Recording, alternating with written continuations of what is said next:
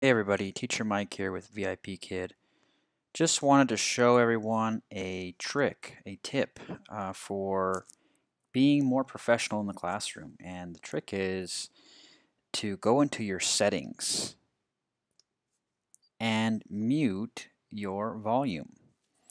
Why should you do this? You should do this because if you're early to a class and you're drinking water or swallowing, making noises, swiveling in your chair, um, talking to a friend, there's a dog barking in the back, um, just mute and then be sure to remember to turn it back on. I usually crank it up to 70 to 80%.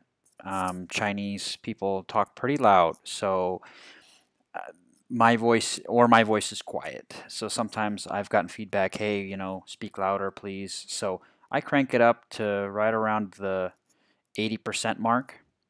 But before I'm in the classroom, it's off. Or when I'm in the classroom and before the class starts, it's off. And I'd recommend the same. You can check it that it's really turned off by checking your sound here. So I'll turn it on, and you can see now that it's picking up. So you want that off. I've had it on before and been drinking some coffee or something, and the kids are laughing, giggling. They can hear you, but you want to sound professional for the parents. Um, I usually mute both my audio input and what's coming from them until it's really go time. So keep that in mind, and that'll help you become more professional.